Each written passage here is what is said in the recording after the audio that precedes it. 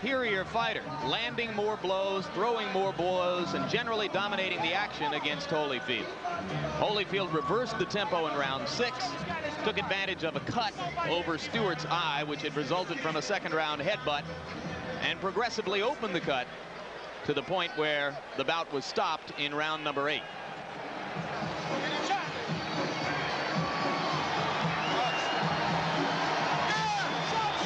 And there you hear a roar, which means that here comes Mike Tyson. It's a tribute to Tyson, incidentally, that despite what happened in Tokyo, he has filled this building with about 16,000 people. Aren't many fighters out there who can do that. Certainly no non-champions. Indeed, Mike will tell you in no uncertain terms that he's still the main man in the heavyweight division where ticket sales are concerned. He suggests that neither Holyfield nor Foreman, and certainly not Razor Ruddock, could ever dream of selling as many tickets or as many pay-per-view subscriptions for a fight as can he. Well, he's Mike likely Tyson. to be proven wrong on that when Holyfield does fight Foreman. But suffice to say, he is still a major attraction. Ringside seats here, incidentally, are just $400, a fraction of what they've been in the past for him. There are some consequences to losing. Tyson's last fight, 2 minutes and 47 seconds against Henry Tillman, the man who had beaten him twice back in the amateur ranks. In that mob surrounding Mike are all 3 of the trainers now enlisted in Team Tyson: Aaron Snowell, Richie Giacchetti, whom you'll remember from his long tour of duty with Larry Holmes, and Jay Bright. The 3 of them nestled just behind the fighter as they make their way toward the ring. It looks like a T formation with a flanker, Jim. That's right. Mike's playing quarterback. Aaron and Richie are the halfbacks, and Jay Bright is dropping back as a fullback into a sort of short punt formation at this point. Now Mike will emerge into the ring where most of the crowd will get its first look at it.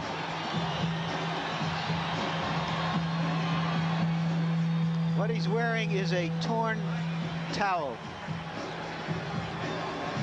And there you see the record. 38 wins, the 1 loss to Douglas in Tokyo. This the 40th bout of Tyson's professional career. His knockout percentage with 34 KOs is high, but not the highest in the history of the sport. And there goes Angela.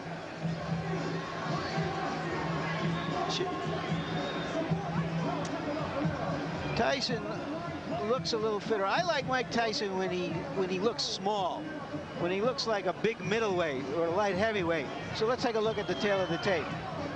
And you can see that the big disparity there is in height. Stewart 4 inches taller than his opponent. He has an 8-inch reach advantage. Tyson at 217 3/4 looks to most observers here to be splendidly trained, in terrific shape. And the punch stat numbers. There you see what Tyson did against Douglas. But look what Stewart did against Holyfield. 81 punches around, an amazing number of punches for a heavyweight. Rules for the bout, New Jersey's rules. 3 judges scoring the fight, 10-point must system, standing 8 count in effect, 3 knockdown rule in effect. Neither fighter can be saved by the bell. So right now let's go up to the ring announcer, Michael Buffer, for the pre-fight introduction. Ladies and gentlemen, Don King Productions, in association with the Trump Plaza Hotel and Casino here on the boardwalk in Atlantic City, New Jersey, present the featured bout of the evening.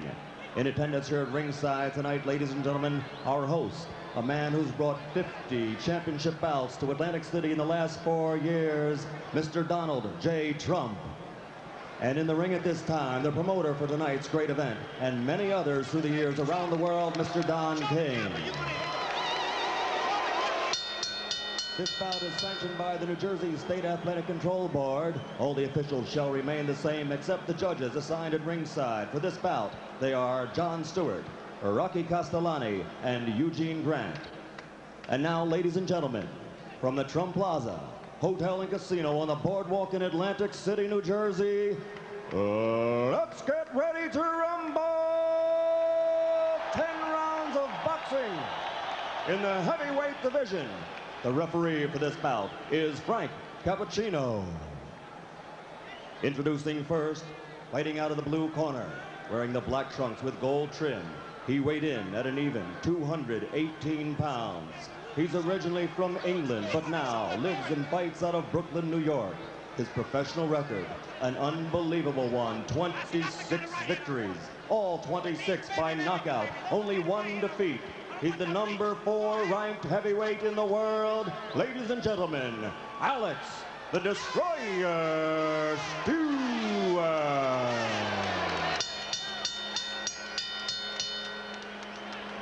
And fighting out of the red corner, wearing the solid black trunks, weighing 217 3/4 pounds, from Catskill, New York.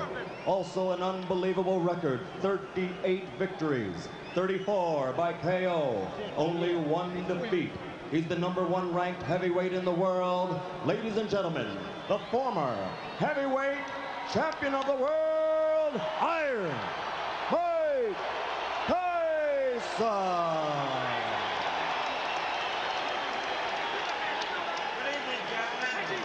You're both given your instructions by the New Jersey Control Board.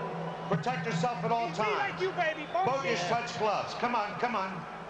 Come on, baby. That's right, baby. The question, as in all Tyson fights, can the opponent maintain his poise in the face of Tyson's quickness and menace? Or will he retreat Stay in the corner, Alex. into self-defense? Stay in the corner, Michael. Stewart has stated categorically that he knows he needs to keep throwing punches to try to keep Tyson occupied. If he stops throwing, he'll be dead. Tyson lands a right and another. This could be quick. I was afraid of a 30-second soundbite. All right, man? Okay, let's go. Remember, Stewart never went down against Evander Holyfield.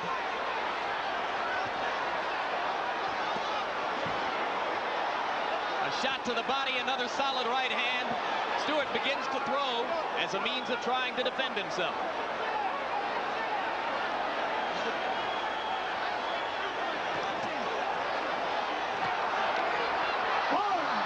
That'll be called a slip. And Mike is a little wild as he goes for the kill. A good right hand that hurt Stewart again, but Stewart is still upright.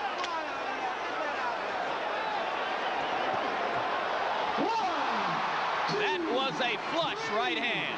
4, 5, 6, 7, 8, 9. He's up just at the count of 9, Jim. How you feel, man? Taking a good You look wanna is continue? Cappuccino. He's going to let him go. 3 knockdown rule is in effect. If Stewart goes down again, it's over. And Stewart has quick throwing punches. You can see how wobbly his legs are.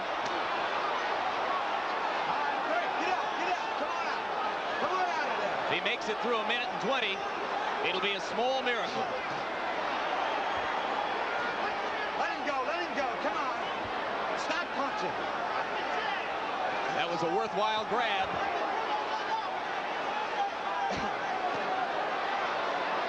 Tyson missed with a left that would have done it. He's very calculating now, Tyson. 2 more right hands land. All right, Alex, let him out, Alex. Stewart must land something, or else it's just a question of a few seconds. That'll do it. 2, 3, 4, 5, 6, They're 7, forgetting that the 3 8. knockdown rule is in effect. That's it, This fight is over.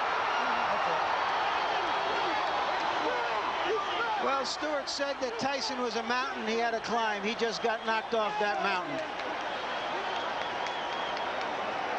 He just didn't have the style, Jim, unlike Douglas, to test the vulnerability of Tyson. Yeah, he's not nearly the technician that Douglas was when Douglas was good in Tokyo. Early in the fight, Douglas tied Tyson up. He used his jab. He survived and then determined the pace of the fight.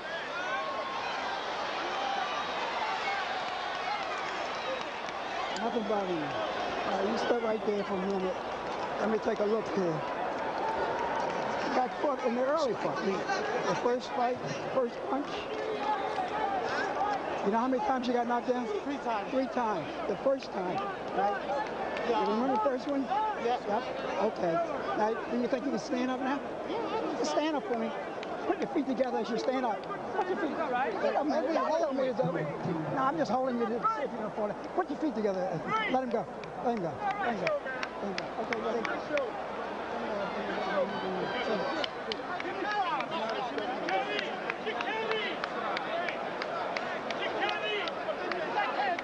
And here's the first of the 3 knockdowns. You look at Tyson moving in with controlled fury, and the right hand puts Stewart down. Stewart was able to get up at the count of 5. Now we'll take a look. Is this the first knockdown again? Yes, it is. Another angle. The right hand to the top of the head was the one that put Alex down. That knockdown occurred within the first 10 seconds of the round.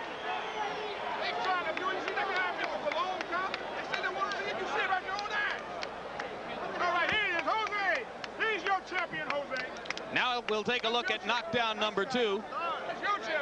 By this time, Stewart still wobbly from the first knockdown, and he went down without Mike having to land a crushing blow. Another look at knockdown number 2.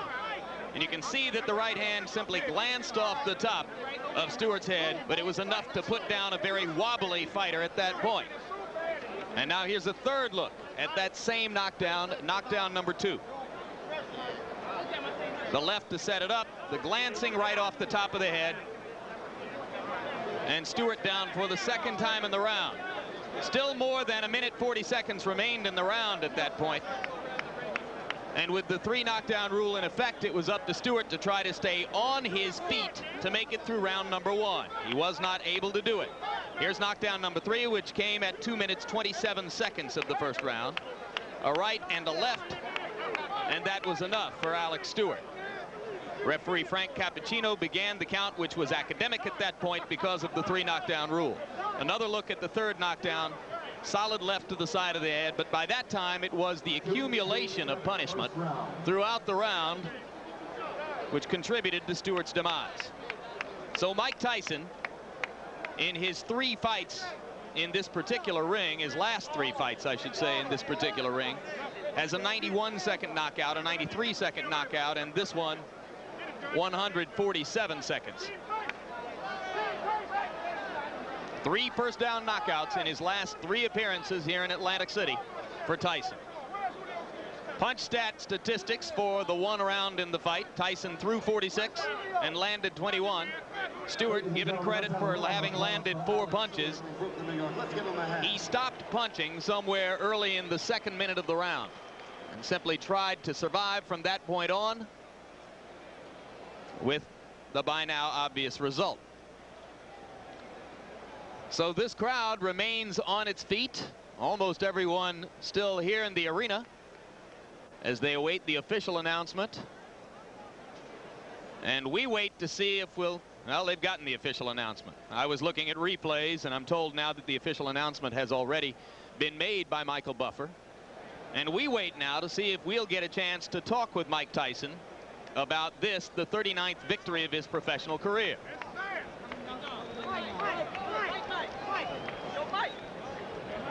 What's up, my man? Huh?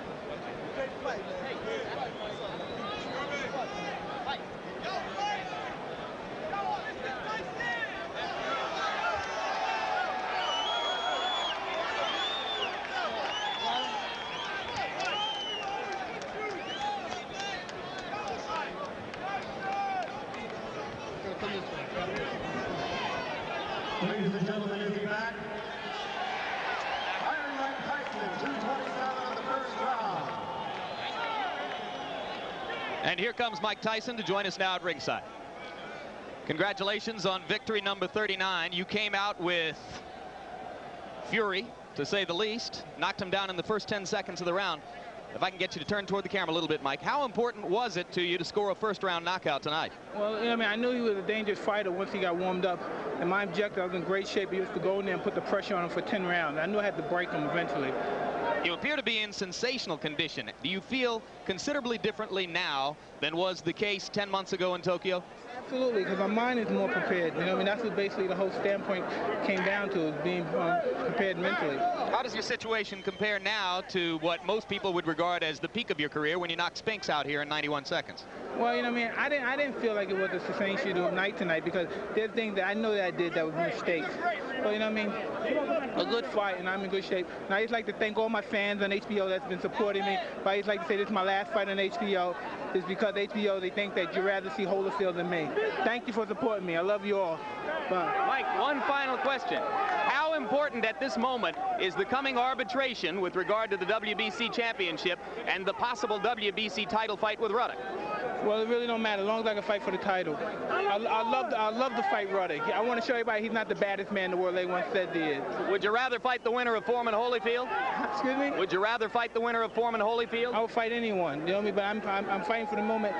It looks like Ruddock might be in the wings, and I'm looking forward to fighting Ruddock. Can you elaborate on why you feel you've been treated unfairly by this network, which will state that it has 2 offers on the table for you for long-term deals? I have no comment. I don't want to talk about it. The company know what they did, and I'd like to say hello to all my troops again that's been supporting me. I'm out of here. We've enjoyed covering you.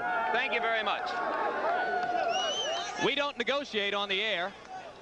Our chief executive, Seth Abraham, will have plenty to say in the future about the potential for another Mike Tyson deal at HBO. It has been our hope for the past year that we could complete one more deal to give a long-term contract to Mike Tyson and to continue to cover his fights here on HBO.